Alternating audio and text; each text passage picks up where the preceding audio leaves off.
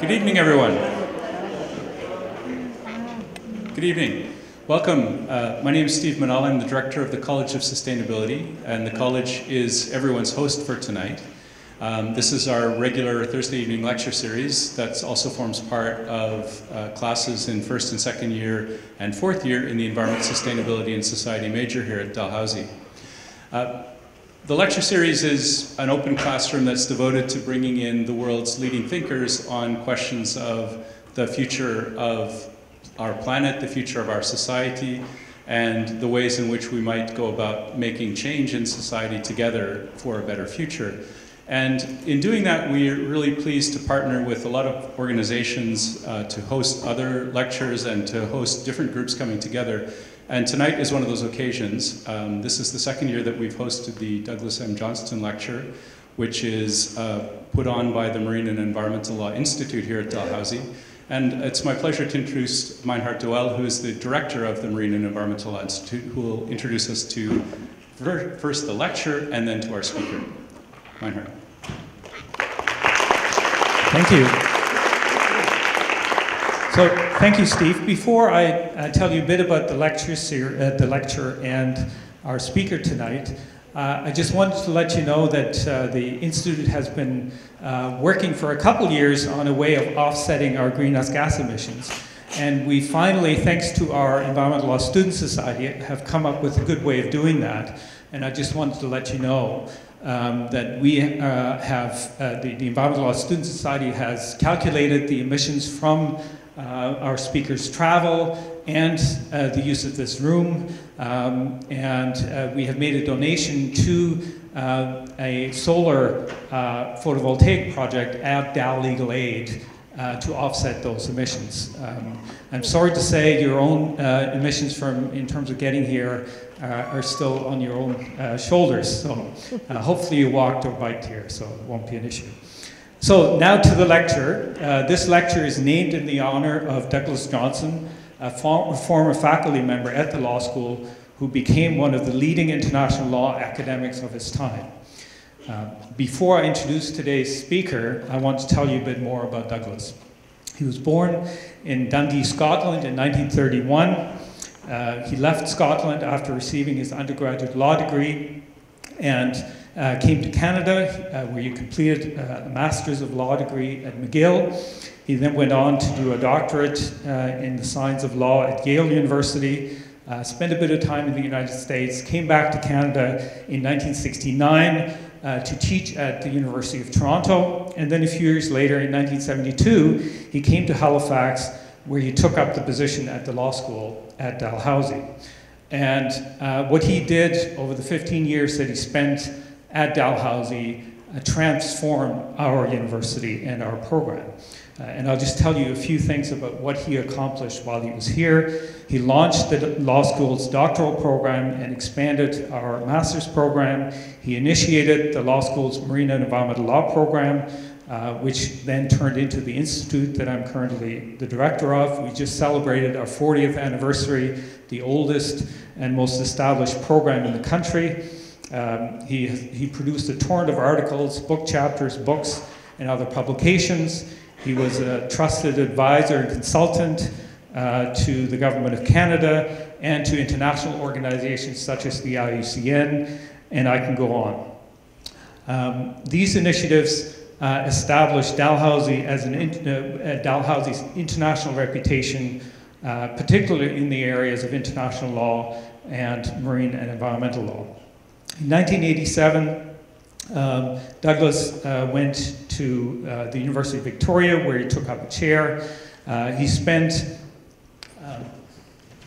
the next 8 years at the University of Victoria, officially retired, but then spent another 4 years at the University of Singapore. And then when he returned to Victoria, he continued to write. He continued to supervise and advise graduate students, and I had the fortune of being, I think, his last graduate student. He supervised me until his death in 2006 at the age of 75. So that's the person in whose honor we have started this lecture. Now to our speaker tonight, Dr. Elliot Norse, founder and chief scientist at the Marine Conservation Institute. Dr. Norse has worked at the Conservation Science Policy Interface for his entire career. After earning a bachelor's degree in biology from Brooklyn College, he studied the ecology of blue crabs in the Caribbean and the tropical East Pacific as part of his doctorate, and then did a postdoctoral fellowship at the University of Iowa. After graduating with his doctorate, he served in a number of high-profile capacities, including at the U.S. Environmental Protection Agency, White House Council on Environmental Quality, the Ecological Society of America, the Wilderness Society and Ocean Conservancy, before founding the Marine Conservation Institute in 1996, where he's still affiliated. He has 150 publications to his credit. He's a Pew Fellow, has won the Nancy Foster Award for Habitation Conservation.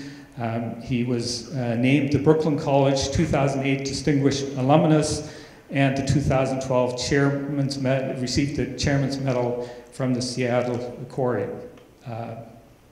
Please join me in welcoming Dr. Elliot Norse. Thank you very much.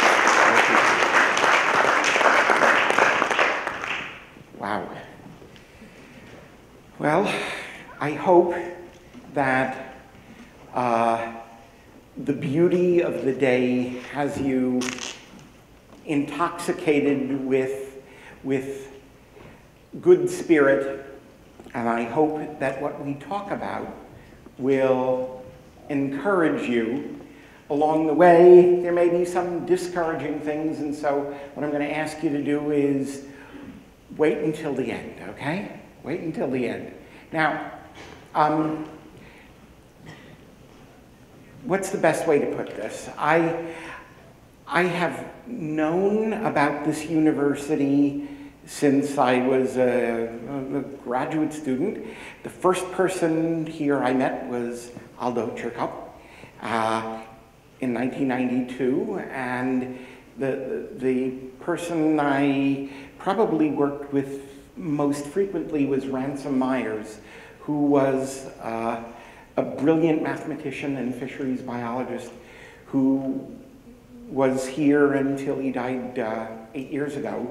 And I've never properly said thank you to him for all of the good he did. So RAM and the Marine Environmental Law Institute and College Sustainability and my colleagues at Marine Conservation Institute, and finally the people who are helping with the Global Ocean Refuge System, helping to make it happen. I thank all of you. So let's get started. I want to talk with you. I want this talk to be in 3 parts, okay? One is, how did I get here? Because we haven't met each other, except for Tony and a few other people. We haven't met each other. I see a lot of faces that are new to me. And so, since most of you are trying to figure out what you want to be, I want to tell you a little bit about what got me here and the adventures and things along the way. I want to point out that there's a reason we're all here, that there are big challenges for our planet. And I want to talk with you about a solution, an institutional solution that I think is going to make a real difference if we can get it up and running, funded, staffed, and all that. So let's start. So I had hair once, just so you know, okay? I lived on an estuary 969 kilometers southwest of here. I was born there, and I have to say I fell in love very early in my life. Now, there's nothing wrong with finding your purpose when you're 70 or 60 or 50, but there are real advantages to finding out what you want to do in life earlier. And that's what I suspect an awful lot of you are here for. I got lucky. I decided that I was going to be an ichthyologist. I didn't know any other words for it at age 5. And my parents took me to the library, and I found out right away as a 5-year-old that there were living things on this earth that are no longer here. And you know, it's funny because when you're a kid, you think, well, I've always known it this way. I mean, for 3, 4, 5 years, the world has been pretty much as it is now. And as it turns out, the world changes. And those changes happen for all sorts of reasons having nothing to do with people. And now they change for reasons that are overwhelmingly due to people. As it turns out, she's my mother. My father is a man named Aldo Leopold. I never met either of them, by the way, but Rachel Carson said something really, really important long before almost anybody in this room was born. But actually, when I was 15, she said that the way we live our lives has consequences. The way our commerce works and our government works really has big consequences. And this book, Silent Spring, is more than any other that I know, the origins of the modern environmental movement. And so she's really somebody I revere. And I also learned in the 60s, if you're not part of the solution, you're part of the problem.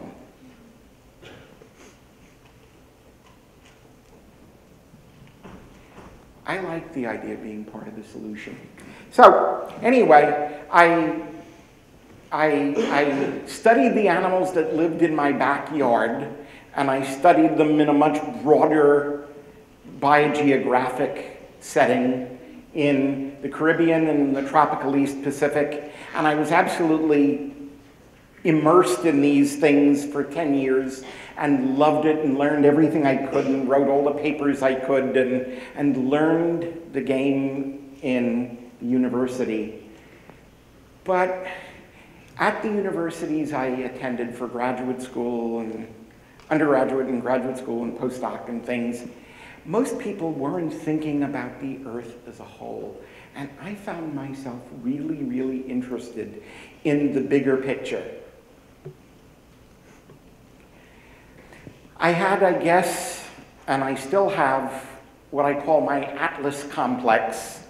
It's the feeling that I need to hold up as much as I can of this world because a lot of other people aren't doing their responsibility and taking part in it. And so it would be good if there were a lot more people holding this, but I'm going to tell you that it's been a good life in many ways, holding my piece of it. So I did this for a while and I left university life, and I did it so that I could learn the game, the policy game, outside of a university setting.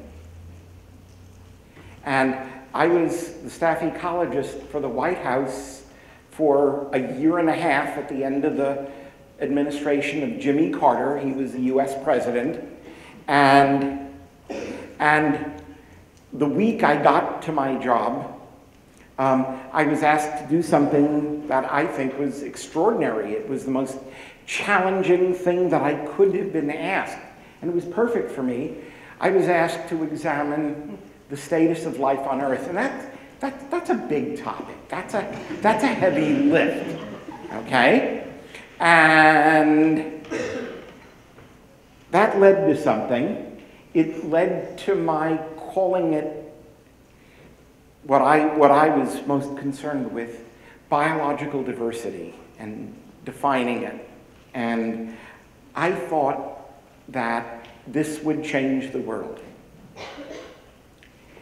We began with the story of this animal. Anybody know what it is? Hands? Anybody? Yes. Is it a manatee? Close relative of one, yeah. Yep. Steller's sea cow.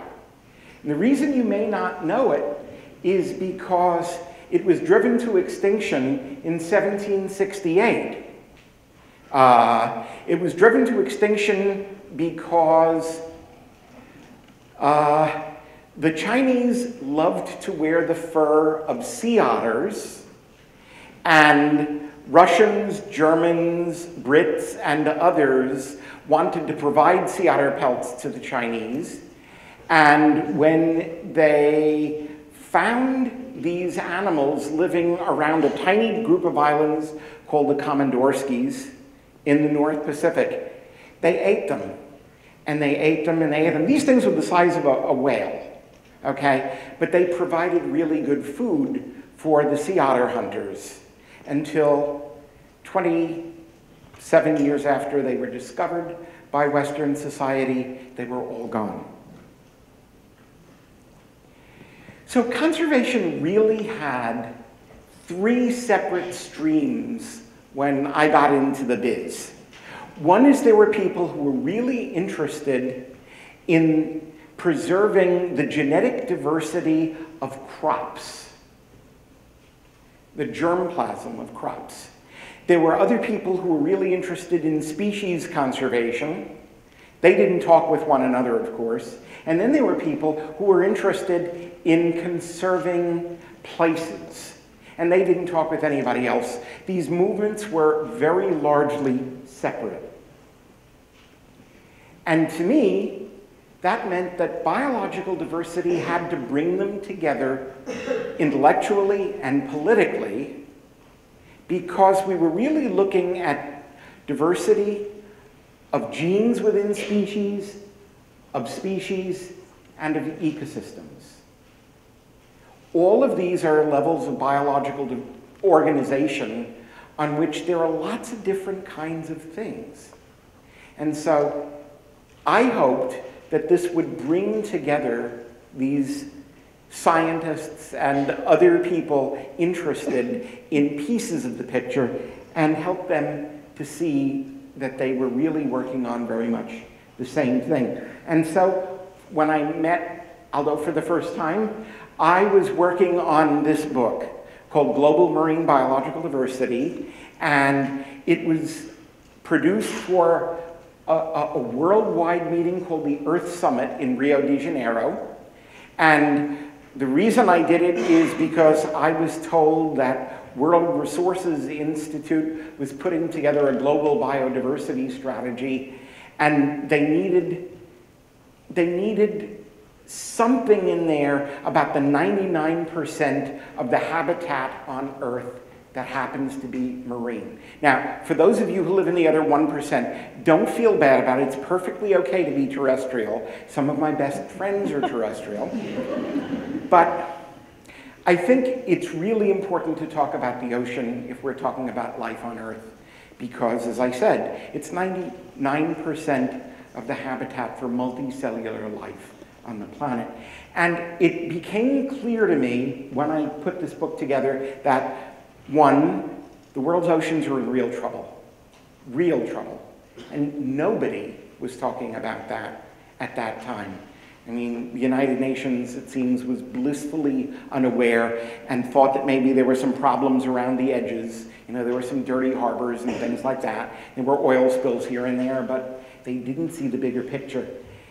And the second thing is, a thing that came out of doing this is that there needed to be a new interdisciplinary science, something that would bring together different kinds of biologists, bring them together with oceanographers, and bring them together with social scientists to create a science of marine conservation biology. And that seemed to be an important thing to me. So here's what I learned, in going around the world and talking with a lot of really smart people, I learned that there were 5 proximate driving things that are eliminating biological diversity in the sea. Okay? We kill more things than nature can replenish. We overexploit them. We physically damage the places where they live. We put things in the ocean that shouldn't be there, chemicals and nutrients and stuff like that. We move species from one place to another, and that causes some real problems. And we are changing the atmosphere in many ways that has profound effects on the ocean. But those were only the proximate causes, because really they were being driven by the fact that there are too many people, and there were a lot less people when I wrote this than now. We consume too much.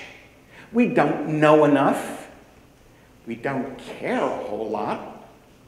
And our institutions are just not well designed for dealing with a problem this big and this vitally important.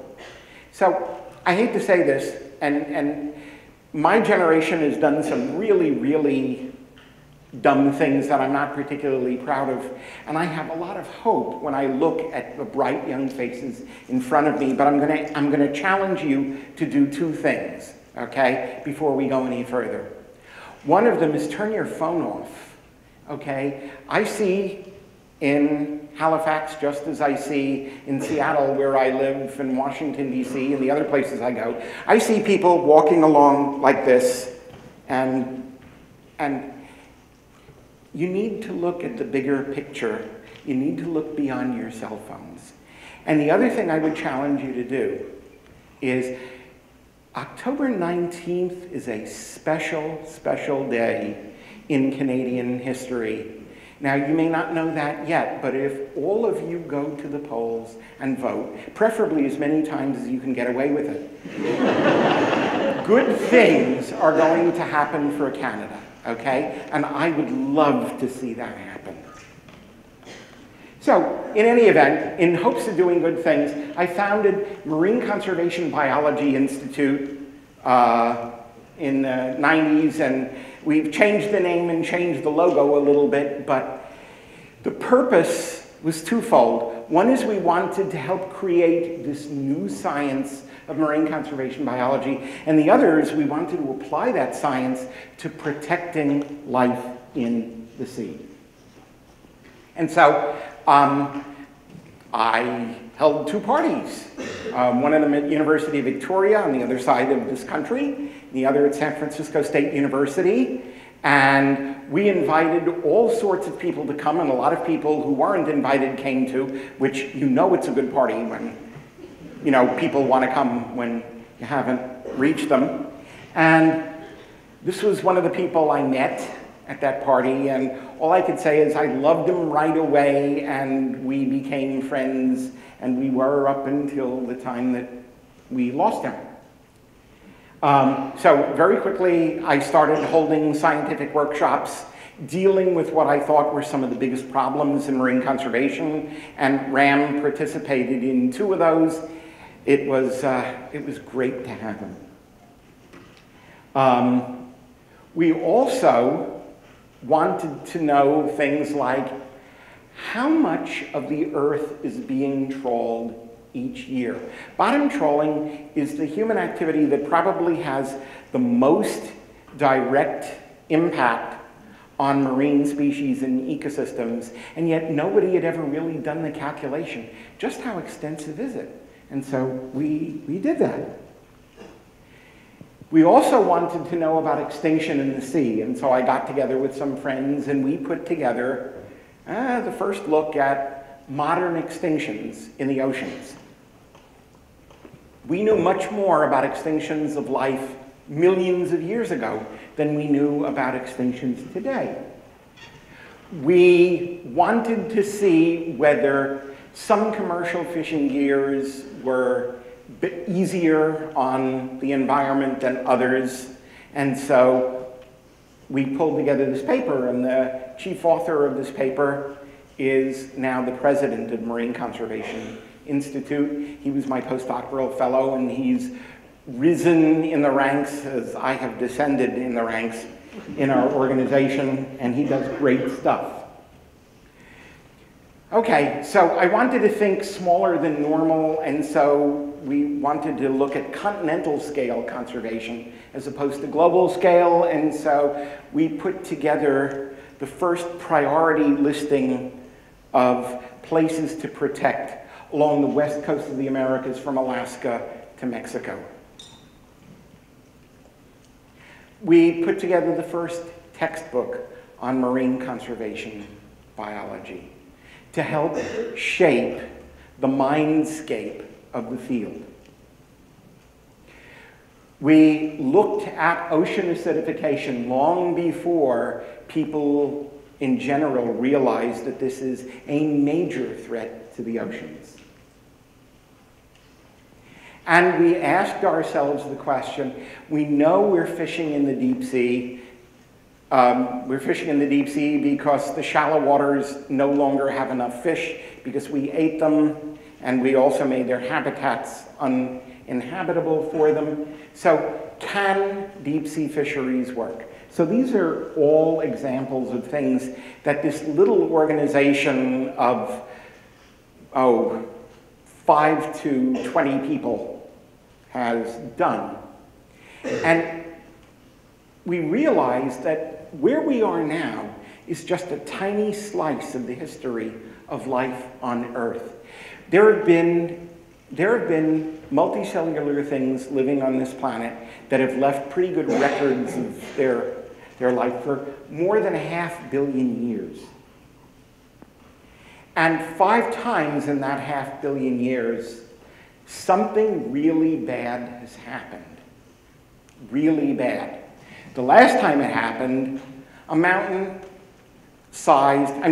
Everest-sized asteroid or comet slammed into the Earth and had profound effects. And if you don't see dinosaurs anymore, actually you still do, they're called birds, but if you don't see any other dinosaurs and a lot of different things in the oceans, that's why, because they were wiped out in a very short time by that impact. Each time, in each of these mass extinctions, well over half of the living things was eliminated.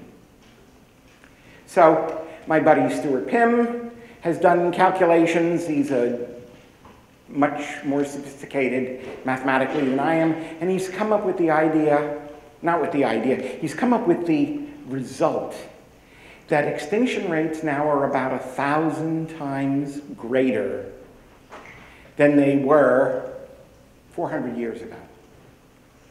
That's a big change.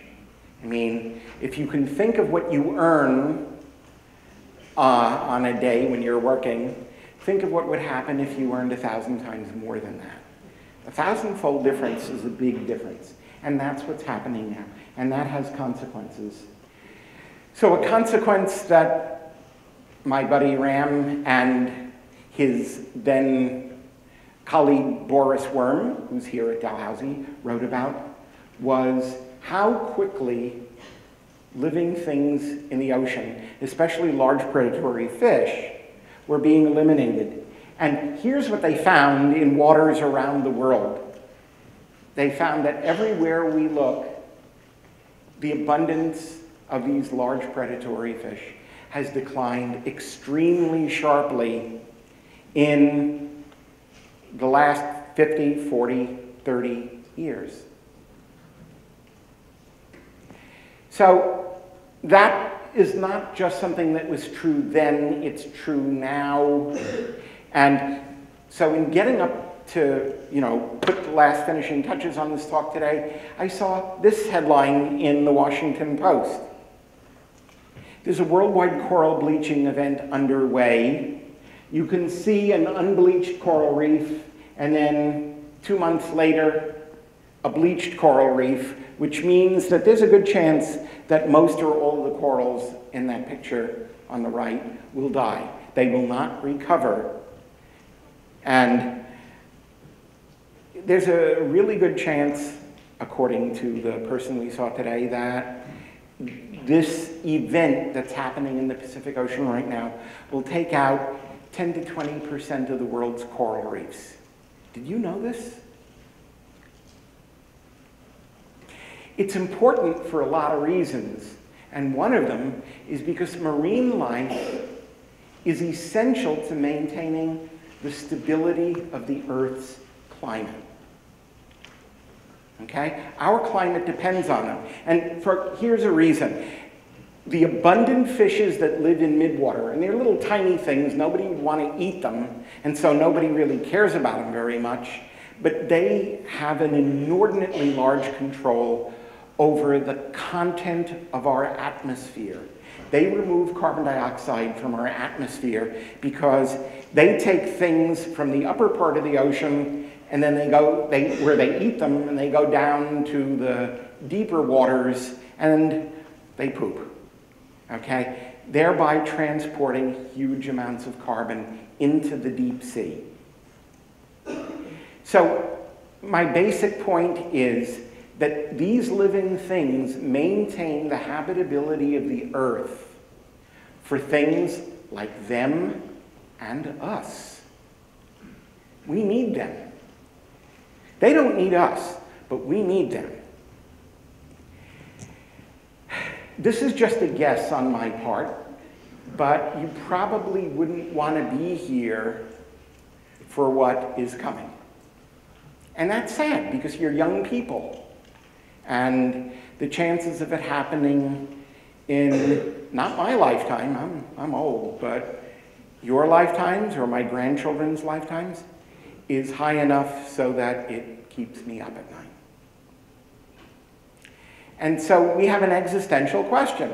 Can we survive? Can we make it if there is a sixth mass extinction? Can we stop it from happening? Now, I don't know what a College of Sustainability is about if it's not answering this question. It seems to me this is the one thing that's even more important than who wins the Country Music Awards or the Stanley Cup. This is the big question. Well, as it turns out, interestingly enough, in the past, the species that survived seemed to do it in certain locations. We call them refuges or refugia, okay? And there have been a lot of papers about these refuges for different groups of organisms, from trees to bison to corals to whatever. But I think it would be a really fantastic opportunity for a group of, say, young people to put together the literature on refuges and how they worked in the past and how we can figure out where they should be in the world that is coming. And that's important. Now, there were people who think on a global scale about human survival. Mostly, they think about things like crops. And so, have you ever heard of the Global Seed Vault? Can I see hands? Oh, wow, great. Okay. Well, the Global Seed Vault is, you see that building dug into a mountain in Svalbard, part of Norway in the Arctic Ocean, okay? That seed vault has hundreds of thousands of samples of seeds of our food crops. And the idea is, if something really bad happens and we need the safest possible place for the foods that help us survive, this is the place to put it. And I think that's a really good idea. And similarly, I read in today's newspaper that the University of Georgia has started an institute for preserving the genetic material of species that are endangered. that are in trouble. So they've already started, they've got samples from clouded leopards, which is really, really good. The only thing is that clouded leopards are one of only millions of species that are in peril. And further, there's a little complication that also affects the global seed vault, and that is, what if the electricity gets turned off for some reason? Okay? So that's something to think about. How can you save things if things get nasty? For life in the oceans, you need to do it in situ, which means in their habitats. It's a humpback whale, and those are sooty shearwaters, and I can't tell you the other species in this picture because they're all little tiny things or they're under the water surface. But the important thing I can tell you is that we don't know how to keep and breed and maintain generation after generation these living things. We can't do it. So if we're going to keep them alive, we have to keep them alive where they live, in their habitats. And as it turns out, there are places where people are doing this, marine protected areas, they're called. And the reason marine protected areas work is that there are really important things that only happen in certain places. Remember, I'm a geographical ecologist, okay? They happen in certain places and not other places. And the other thing is, it's really a lot cheaper this way because they maintain themselves. They don't need us to feed them and breed them and do all the things that we do in intensive conservation programs. And nobody can turn the electricity off and kill these things, okay? They take care of themselves. So, as it turns out, some really smart people have looked at this, and one is my old friend and colleague, Jane Lubchenco, and she wanted to look at protected areas that are not really strongly protected as opposed to ones that don't allow killing anything. And here's what one of her students found out. That there's more of everything in strongly protected places. Now, that may sound like a duh, but on the other hand, the United States and Canada and the UK and Germany and a lot of other countries still haven't fully appreciated this lesson. And they need to if we're going to save life in the oceans. Now, there are scientists who say that protected areas don't work. I guess they've never been to a place like this, okay? They think they don't work because people, well, they're not always, well, I'll explain. Here's why they don't work. Here's one reason. Most of them are in the wrong places. Okay? We put them in the places where it's politically easiest to get them created, as opposed to the places that are most likely to be refuges in the future. And the reason is because governments, some governments more than others, I might point out, but governments are afraid to upset commercial interests that benefit from, well, look at that picture at the bottom left and you can see what I say. That's in Korea, but you can see more or less similar scenes in a lot of ports around the world. Here's another dismaying truth, okay? Most marine protected areas aren't really very protective at all. They're mostly about celebrating marine life. They're not about actually protecting them from the things that harm them, like bottom trawling. Here's another one. People, you've probably learned this, I'm looking at the age here, most everybody seems to be above 5. People are a rather disorderly species. We don't necessarily think that the rules are for us, we think that the rules are for other people, and unfortunately, there's a lot of IUU fishing going on in the world now. That's a real problem. Here's another thing that affects thinking about marine protected areas. There are things that marine protected area boundaries can stop, and there are things that they can't stop.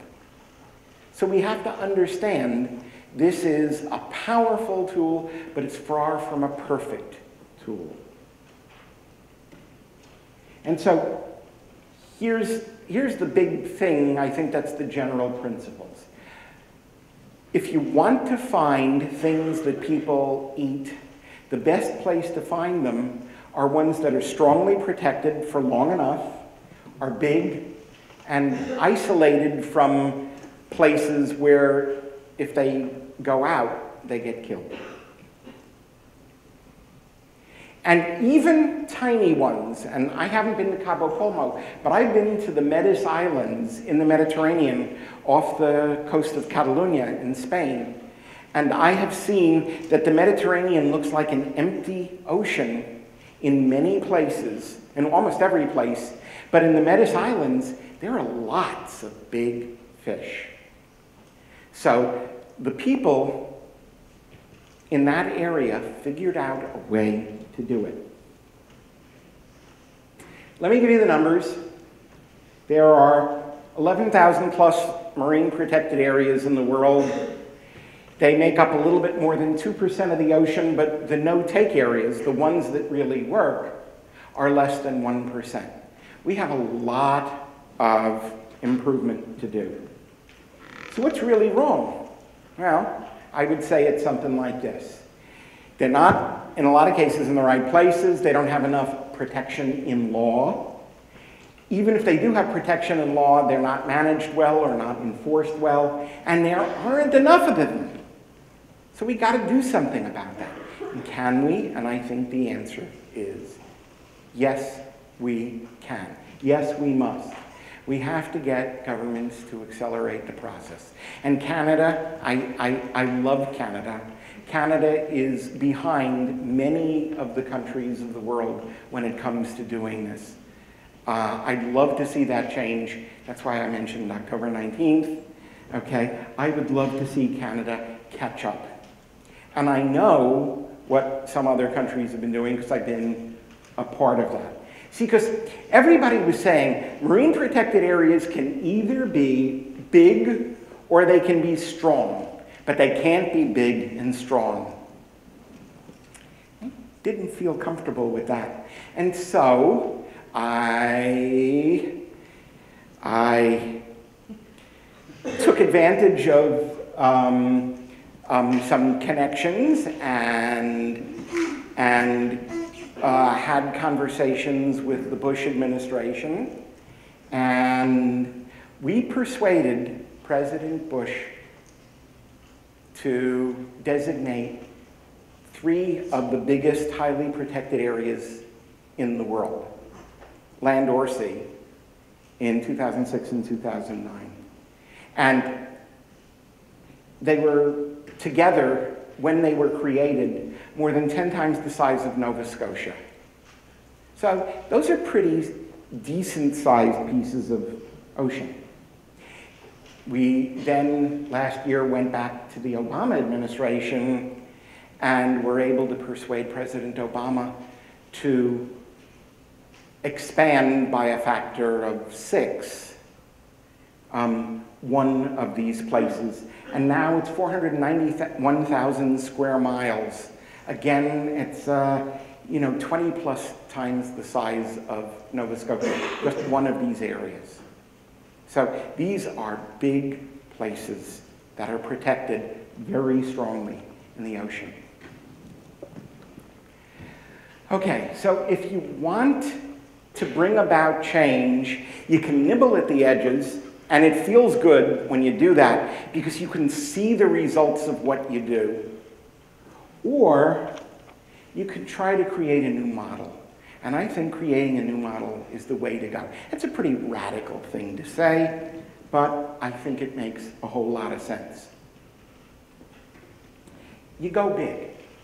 That's what you do. If you really want to change the game, go big. And so our big idea was the Global Ocean Refuge System, or GLORIES. And you can read what GLORIES is or will be.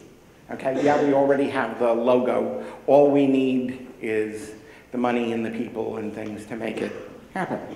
Okay?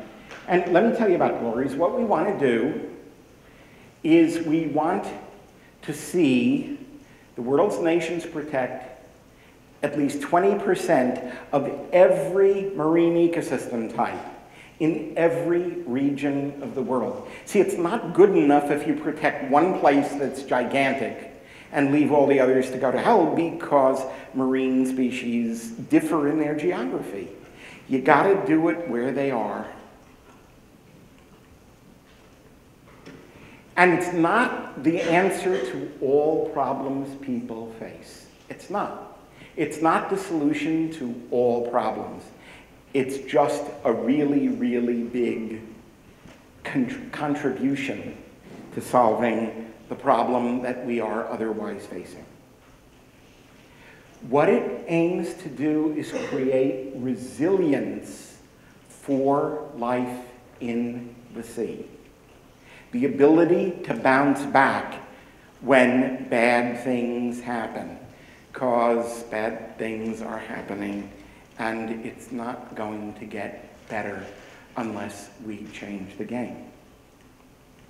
So what we want to do is reduce the risk of extinction for marine organisms from the things that are the biggest threats to them. In effect, it's an insurance policy. We're talking about the in situ Noah's Ark for marine life. We want to tip the balance in favor of marine conservation, which is not true in most places in the world right now. We want to do it by appealing to something that's very, very human. Not our big thinking, not our love for ourselves down the line, or our kids or our grandkids. We have to appeal to people's self-interest now. And we also note that GLORIES will create lots and lots of jobs for marine scientists. Okay? And there are two major pillars. There are two things holding GLORIES up. One is an understanding of the geography of marine life, and the other is an understanding of people and how they do things. So the geography of marine life is really important, as I said, because different ecosystems have different species, and different places, even when their ecosystems are superficially similar, have different species. And so you have to understand that geography. So have you gotten all the ecosystem types? Are they big enough to have viable populations? Do you have enough replicates of them so that you have a diversified portfolio? Are they dispersed enough so that you haven't put all your eggs in one basket? Because if you put them all right near each other and something bad happens in that area, as is happening now in the Central Pacific with warming waters and coral bleaching, you're going to lose an awful lot of what you've worked to save. And finally, have you put them as best you can out of harm's way? That's not an easy thing to do in a world that's dominated by humans. And you need to know that the geography and the ecological processes of the sea are really, really different than the ones on land. So protected areas have to work a little differently for species that live on the seafloor as opposed to in the water column. That's just something we know. But if we have them, this is what we see happening. If you have networks of these places, if you have enough examples of each kind, then when something really bad happens to a population like this one, let's say these guys disappear because the water has become acidic, or because they're hit by a disease, or who knows what it is. These guys 50 or 100 or 200 kilometers away can help repopulate this place with the same species, okay? If they're connected, if things are allowed to move back and forth, you have a more resilient system. And that's even true with very highly migratory species. Because we are learning that even highly migratory species are predictable in their behaviors. And we know where they like to hang out during the summer, and we know where they like to chow down in the winter. And knowing these can help you figure out where to put your protected areas. So the most important pillar of human behavior is this one. This guy was a president in the United States when I was a kid. And he said, leadership is the art of getting someone else to do what you want done because he wants to do it. Not because you want it to happen. Why should he do it for you? But because he wants it to happen. And it worked, I might point out, with 2 US presidents where we figured out what they want. Now, one of the things that people really, really like is to be admired, okay? And countries are very much the same as people, except they mostly act like 3-year-olds. And I know because I have grandchildren and I watched their evolution, okay? As it turns out,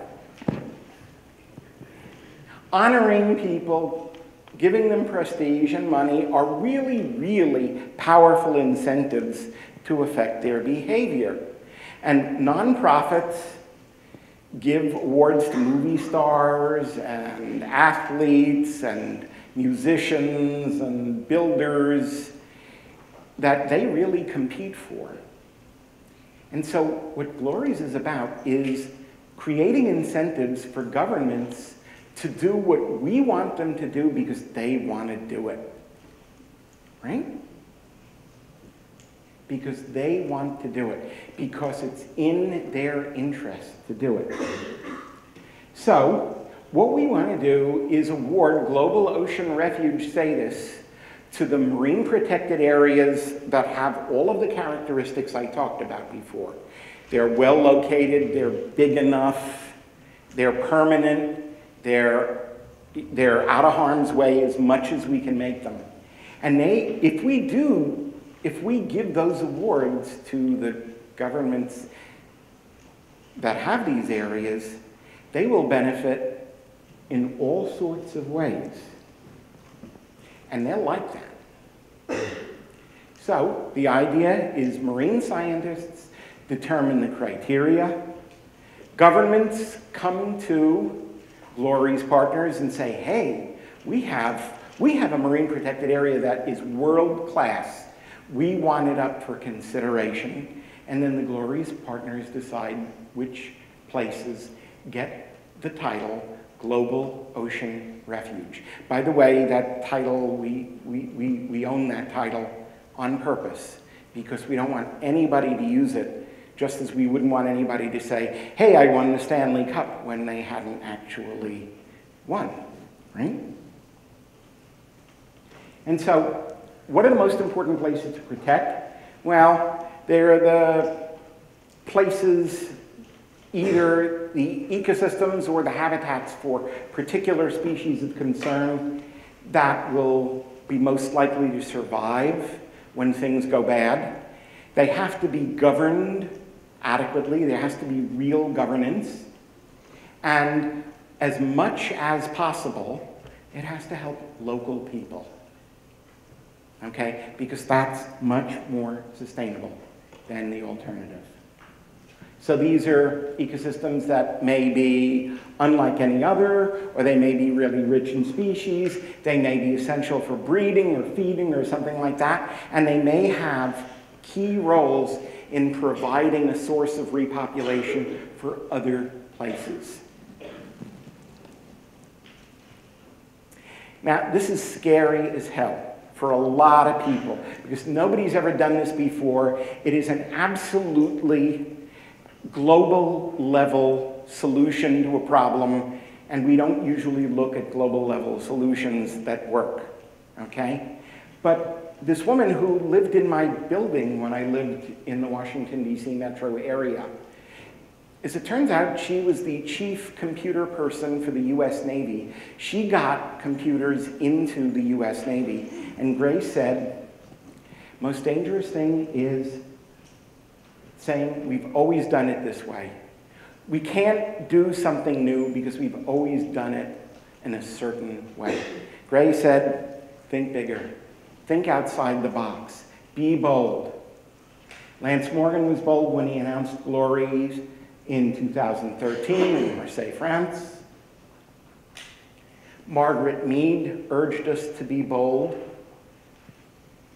She said it right when she said, don't let the fact that you're little and weak in your own head stop you from accomplishing great things. You can make great things happen. And I think we should do it, whatever our reason is. Do we do it for them? Do we do it for them? Do we do it for people like Ram? I think the answer is all of the above. Because if we don't speak for the earth, who will? Who will? And I worked with Carl. He also came from Brooklyn, and we got to know each other a little bit, and I helped him on a book called The Cold and the Dark, The World After Nuclear War. And he believed in seeing the big picture. So Mama Rachel said it right. She said, it's our choice. Nobody else can tell us to do this or not to do this. It's our choice. We're the ones to make it. And there isn't a lot of time for us to do it. But I want to know, will you be part of this? Who in this room is going to be the key player in helping make this happen? I'd be willing to, yes, I suspect a lot of you are thinking me or the person next to me. Yeah, it could be somebody who's here right now. And if you want to find out more, here's where I'd send you, okay? And what I want to say is thank you for inviting me here. Thank you for putting up with somebody who urges you to get off your cell phone and see the bigger picture and make things happen. Thank you. Thank you. You're very kind, thanks. Okay. Thank you. Thank you. So do we have time? We do have time for questions. I will, as much as you want. Okay. And our usual custom is we'll give the first few questions to students in the audience, as you get the most time to actually work on these challenges and opportunities. So who's got a question for Elliot? Yep. So the question is, these newly created and enlarged refuges in the Pacific that the Americans have created, are they working? Are the regulations being enforced? They are being enforced, but we have a lot of improvement to do, and I am in a position to know that something is happening right now that will use a new kind of information and integrate it in a way that will dramatically improve the prospects for enforcement of marine protected area boundaries in the Pacific and all around the world, okay? And what's the old expression? Watch this space. Actually, the space to watch is from an organization called Sky Truth, on whose board I serve, okay? Great. Good things are happening. Okay. Yeah. What's the response internationally to Glorious so far? Well, we have people who seem to be intrigued. But on the other hand, it's going to push them to do things that they haven't been doing. And so they're also probably a little nervous about this. And we haven't gotten any big checks yet to make it happen.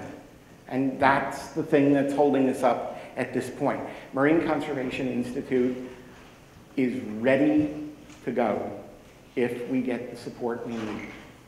And we assume that will come from individuals and foundations and companies more than governments, because governments are going to be competing for the honor of having their marine protected areas designated as global ocean refuges. So we may have to decide not to take money from countries. Yeah.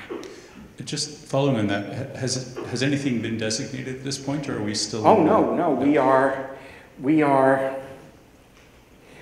We're in the situation where we are drafting the Constitution and recruiting the people for the Constitutional Congress, but we need checks to pay for their dinners and their lodging and things like that. Need the prizes. Okay, great. Other questions? So you're speaking personally as coming from a place that has a lot of ocean and not a lot of money to protect it. And what provisions might there be for countries that might want to but not be able to afford to do this work? Well, this is just a guess, but many countries would love to have more people coming to their countries as tourists. Many of them would like to have more help from the World Bank or other international development institutions. If your country decides to do this, as some small countries as well as larger countries have, they're going to benefit from this in some very tangible ways. So that's part of the key consideration in Glories. There's got to be something in it for them if they're going to do the right thing. Yeah. So a follow-on to that, not so much in Glories, but in the marine protected areas experience so far, are these areas generally compatible with tourism? Is tourism problematic? Is tourism going to be essential to making them work? Tourism is a real incentive for countries. Tourism can be problematic. We can love things to death, okay? And so we have to do it right. We have to have tourism that is sustainable. And there are also some places that are far from land or in the deep sea that'll never have any tourist visits except from people like Richard Branson, okay? But that's okay, because international institutions should find it to their benefit as well to get places designated as global ocean refuges. We can figure out, I know in this room are some very smart people who know how institutions work. We can figure out how to do this. Where do you live? Where do I live? Yeah. Halifax. On land? Yeah. Okay. Well, most of us pay most attention to what's in our immediate environment, and we pay most attention to stuff that's going to affect us within minutes, hours, or if we really, really have unusual vision, the end of the quarter of the year, okay?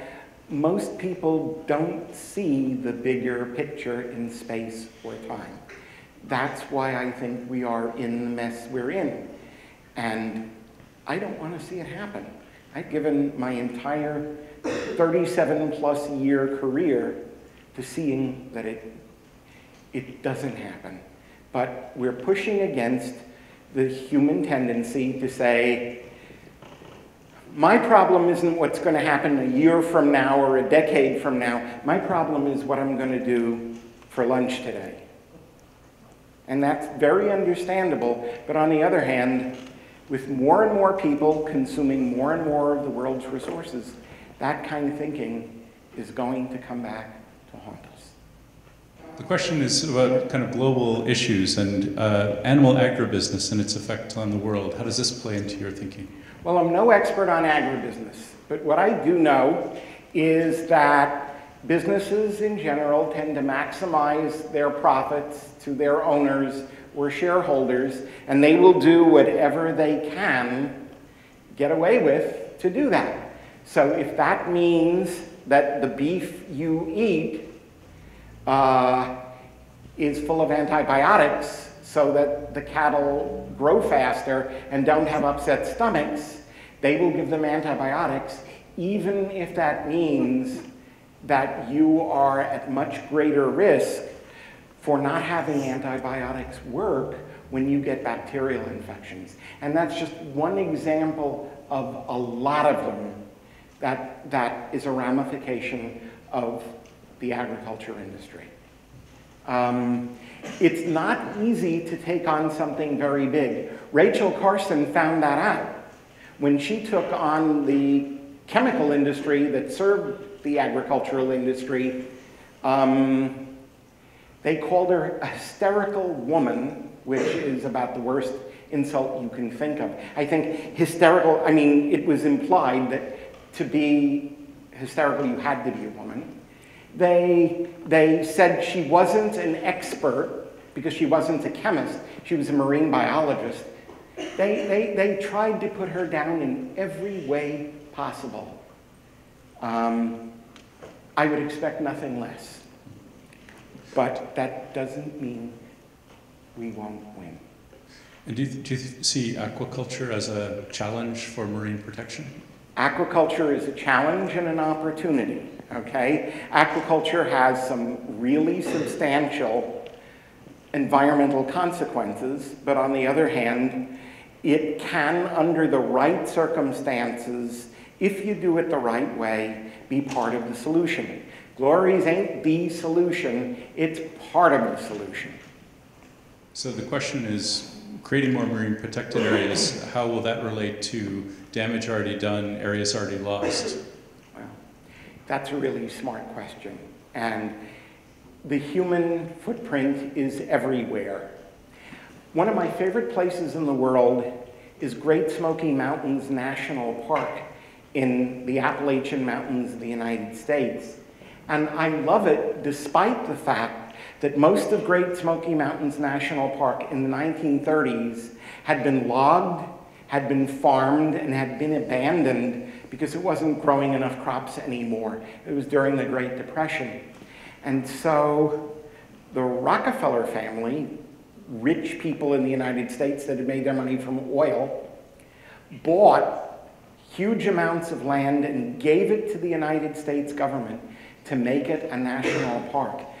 And when I was younger, I can't anymore, I'm too old and I'm not strong enough, I would go backpacking in Great Smoky Mountains National Park and see trees that recruited in the years after it was made a national park, because a handful of people had the vision and had the means to make it happen.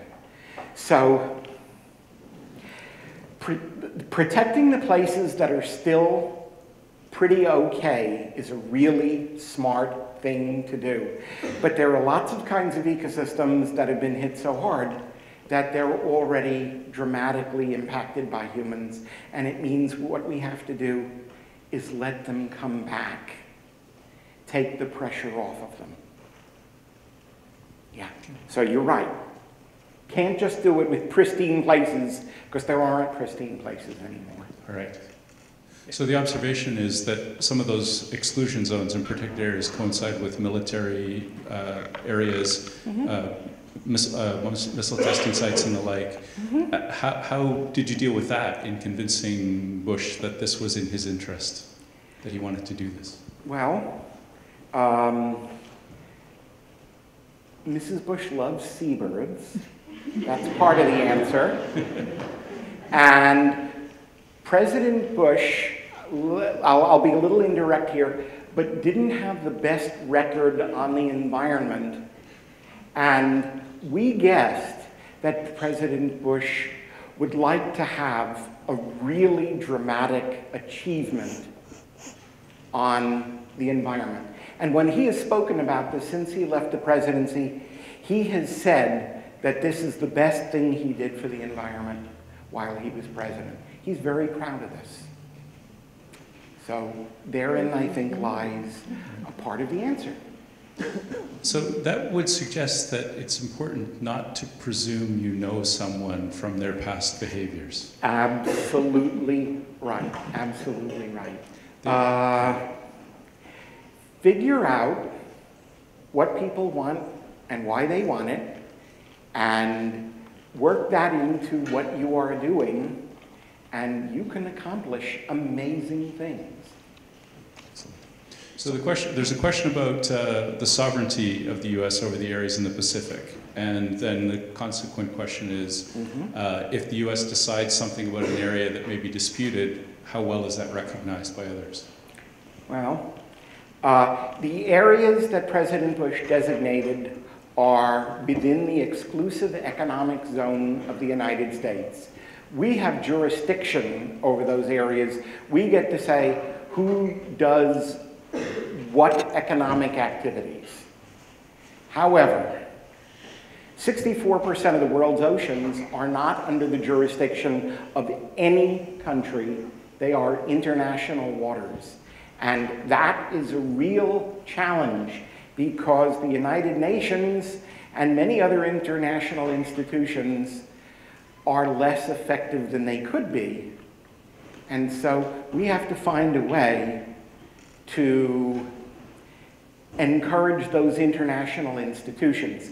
But I think what the general principle is if leaders lead, then people will follow. And the United States, and now Chile, and Great Britain, and we heard some mumblings from France, and there are other countries who are taking the lead on protecting places in the ocean within their waters. The principle of extrapolating that beyond your boundaries to international waters is the next step, and very important for the reasons you said. Okay, so, Great Pacific Garbage Patch. I bet you it's not a good thing or bad thing question. Well, the garbage patch is there and it's real, but on the other hand, garbage isn't the biggest problem we face in the ocean. It is a problem, but on the other hand, compared with overfishing or climate change, I think we can figure out how to reduce the stream of garbage being thrown into the marine environment, and we can figure out what to do with the garbage that's already there. And happily, marine organisms have coexisted with hard things in their environment for a long time, and ultimately those things can get broken down and covered over. But it is a real problem, and we have to find a workable solution to that one too. Yes. Okay. Yes. Sure. Let me add one thing. Oh. I grew up in an America where every single day I would see people eat something or smoke something or whatever and then throw it on the street. Littering was a completely normal, acceptable behavior. And in my lifetime, it's gone from being something that almost everybody did to something that is really, really frowned upon. That's social change on a massive scale. I think it can happen in the oceans, too. Yeah, I think when I was a student, you might have had 4 cigarettes while you were talking. And you would have let your dog poop on the sidewalk and not cleaned it up. Yeah, things have changed. There was a question here, yes. So the question is, has there been effort made to show the value of oceans and ocean protected areas to governments other than through this kind of public relations reward system? So you might be thinking like an ecosystems, goods and services model, sort of quantifying the benefit. And has that been done? And I guess I would add to that, what do you think are the pitfalls and the strengths of doing things that way? Well, there are a number of people who are looking at ecosystem goods and services and how valuable they are in terms of dollars or yen or rubles or whatever, and they are persuasive to people who see the bigger picture. But if somebody says to you right now, I will give you a reward today that's worth only 100th of the benefit you could get at some point in the future, most people will say, gee. Have you ever heard of the marshmallow experiment? Yeah? You know, you give a 4-year-old one marshmallow now, or give the kid the choice. One marshmallow now, or 2 marshmallows in 15 minutes. Most 4-year-olds will take the 1 marshmallow now. So we need to find ways to articulate the present value of something to people who are used to thinking over very short timescales. Yeah. Great.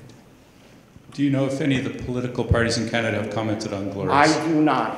And I don't know Canada's politics very well. I don't know the game. I don't know how things get done. I only see what people see from the outside. And there are reasons for hope, and there are reasons for a lot of concern. That's why I said, remember October 19th. Yep. Okay, yes. The comment is that there are lots of labels and certifications and awards. Yep. How will GLORIS stand out? Well, nobody's ever done it for marine protected areas before, A. And B, if you get there with the right thing at the right time, like LEED certification, you can change the game. You can get architects and construction companies competing really hard to get LEED Platinum or LEED Gold on their buildings. So it can be done. Somebody's got to do it. Okay.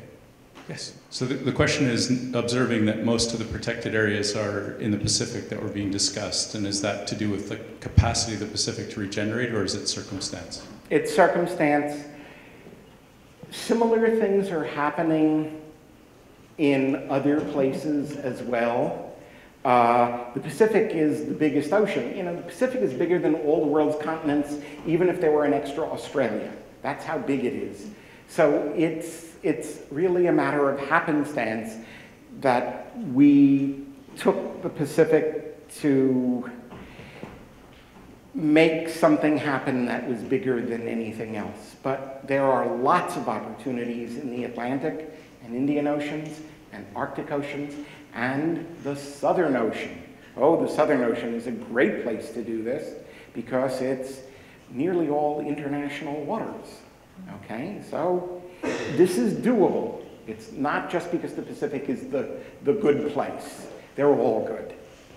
Do we have boats there? Is there monitoring? Is there patrolling? Well, that's expensive, okay? And that's traditionally not been done very much. Only been done by countries that have strong coast guards and navies, and not everybody is in that situation. But you know, technology can be very useful, and there are things you can do that can change that situation. And I'll give you some examples. One is that satellites can see an awful lot of things that you can't see from shore. And another is that every commercial aircraft, I suspect in the world, has a little device on it called a transponder that says where they are at any given time. Okay, trucks in the United States have to have these devices as well, so that their employers know where they are. Well, if they know where they are, that's very useful information, because they are either in places where it's okay to be, or in places where it's not okay to be. Has there been any effort to crowdsource some of the monitoring, the way that people are having thousands of people look at radio telegraph imagery to look for intelligent life in outer space? Or other places have had maps of cities made by crowdsourced GPS work on aerial photos. Okay, get back on your cell phones, because If you think about what a powerful tool it is to be able to take a picture that has geolocation and timestamps on it, you begin to see where the future lies in enforcement in the marine environment. Okay? Yeah. Citizen science. Absolutely. John. So the question is, in dealing with diverse and complex groups of interest holders, stakeholders, shareholders, what kinds of inertia, resistance, challenges do you see people joining in this group? Is that, yeah. Well, there are people who have a strong economic stake in maintaining the status quo. I believe that human beings learn new things and change what we do. We don't change human nature, but we change how we interpret our willingness to do things or not do things based on understanding new things. I've seen changes in my lifetime that I didn't imagine were possible in areas other than the environment. I think it can happen for our environment as well. And just as with these other changes, it's about time. So in the course of your talk, Elliot, you showed a number of figures. Margaret Mead, Dwight Eisenhower, Buckminster Fuller, Ram Myers, Rachel Carson. And these are individuals, and through the course of what we often talk about in our introductory class, we try and talk not just about the problems that face the world, but about those individuals who stood, who were diligent, who were persistent, and who stood for their values and stood in a belief that their action would make a difference in the world. Yeah. I've been lucky enough in my life to meet a couple of those people, or to hear a couple of them talk.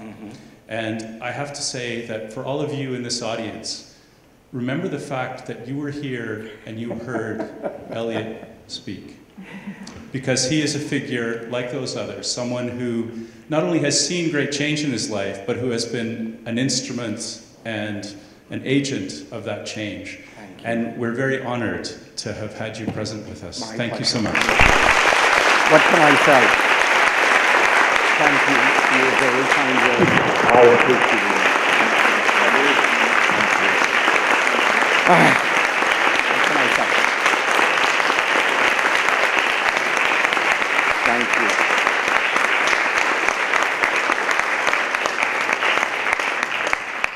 you. Do good things. Okay? Thank you.